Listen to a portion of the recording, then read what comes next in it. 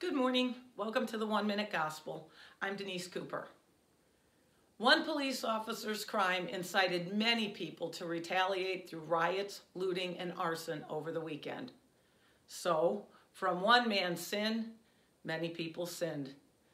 When Adam sinned against God, all of humanity became sinners.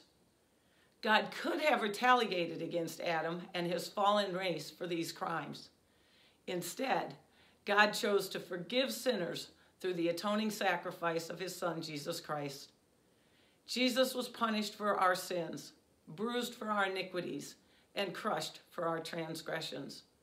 The righteous one willingly died so the unrighteous could be forgiven.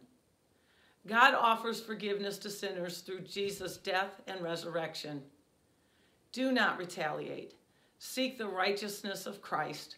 Receive his forgiveness, and forgive others through the power of the Holy Spirit.